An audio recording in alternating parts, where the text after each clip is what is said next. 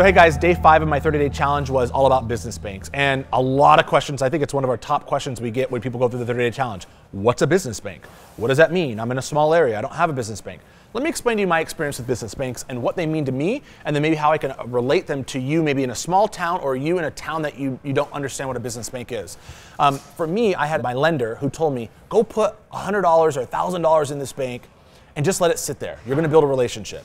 And I said, why? A bank's a bank. And I was with you guys. What is it? It's a bank. Come on. And when I went there, it was a really nice bank, but it was a commercial bank. And they were all about building relationships, right? And so when I say go find a commercial bank, if you have a bank that you can go to and you can have a relationship, I don't mean like, oh, hey, Bill, and it's a teller and it's a different teller every day.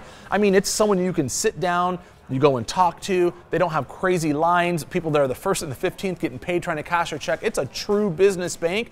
That is what I'm talking about. So you can also Google commercial banks, right? Commercial banks, small business banks. I'd Google that in your area. I'd actually look and go into it if you say, well, I really don't want to leave Wells Fargo or Bank of America or Golden One, whatever that commercial type of bank is.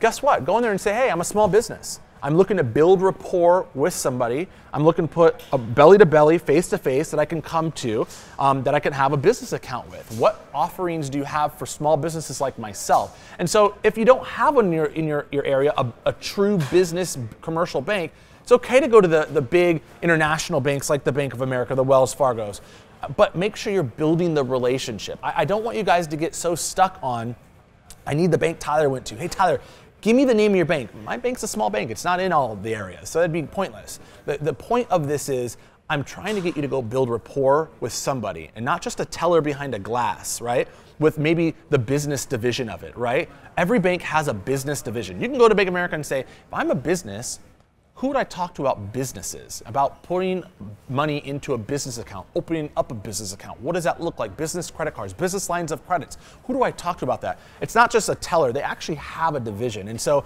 if you cannot find a true business bank, I would tell you to go find the division within a national, international bank. And make it happen. There's no excuse. And I want to do this follow-up video because I think it's so important. I'm telling you right now, I still have that same banking relationship.